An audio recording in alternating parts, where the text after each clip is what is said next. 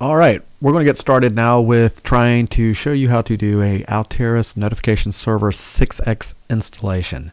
This will not cover anything else other than that, but we will have some follow-up videos that will show you how to install solutions, configurations, that sort of thing.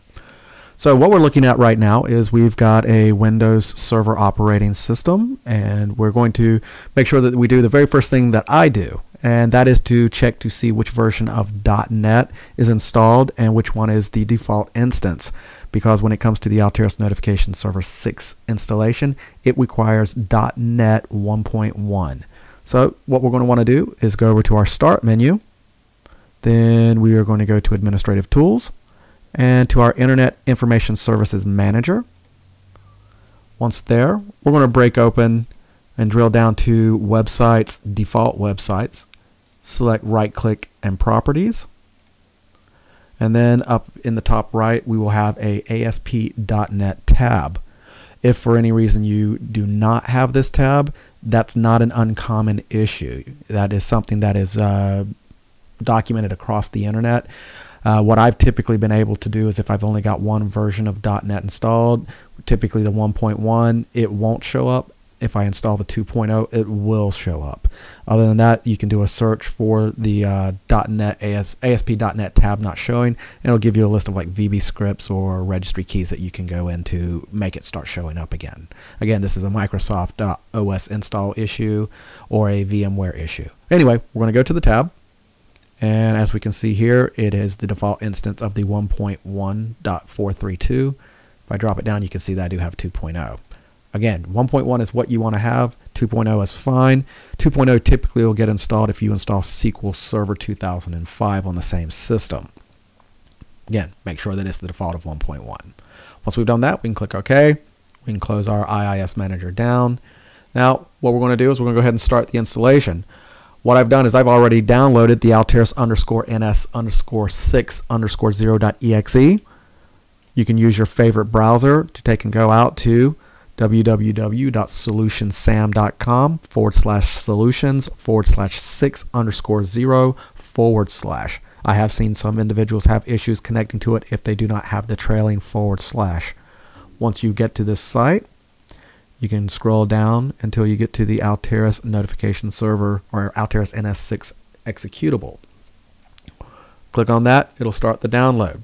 Once the download's finished, let's go ahead and double click. I'm going to go ahead and select to run. It's going to go through and do its extractions. I'm going to select next. I'm going to accept the EULA. You can use their name. Let's just go ahead.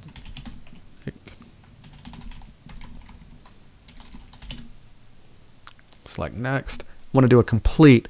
Custom is going to be an option, but just for this I'm going to do complete. You might want to do a custom if you want to have the install files go to a different location other than the C drive. Go ahead and click install. It's going to take a few minutes as it extracts and installs typical components of the notification server. Once those components are done, we should have a web browser that pops up for the notification server console, and that's where we'll continue. Okay, let's go ahead and select finish. Goes through a few more steps and processes. Console's coming up.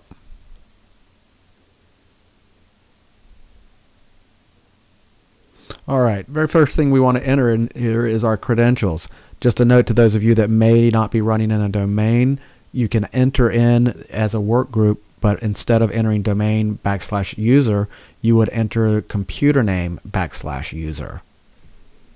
I'm in a domain, so I'm going to enter in my domain credentials.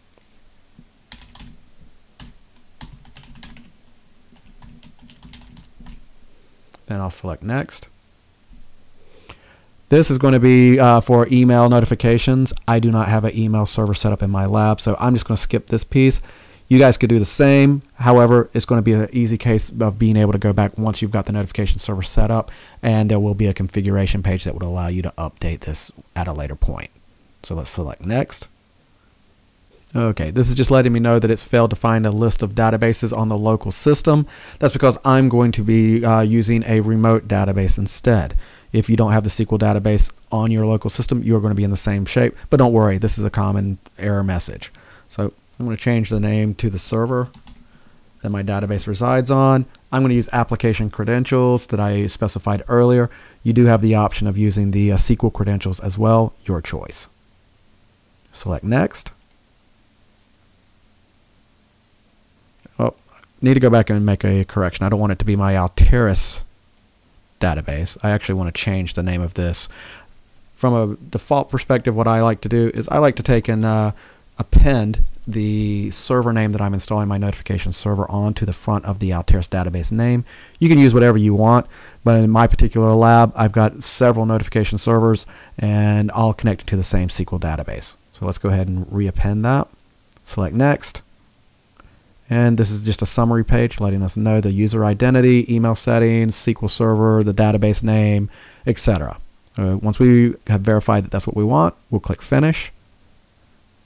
And it's going to go through the configuration services process. This might take a little bit, and what you'll see me doing in the video itself is I'm just going to be cutting out the dead space so we can just get straight to the video portion itself.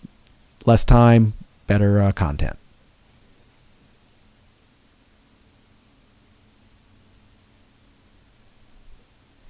Okay, that was the successful install. Now it's going to ask us to do a couple of other little things to finalize the installation of the console. So you'll just click Install here. And it's going to bring up a Altiris 6.0 console.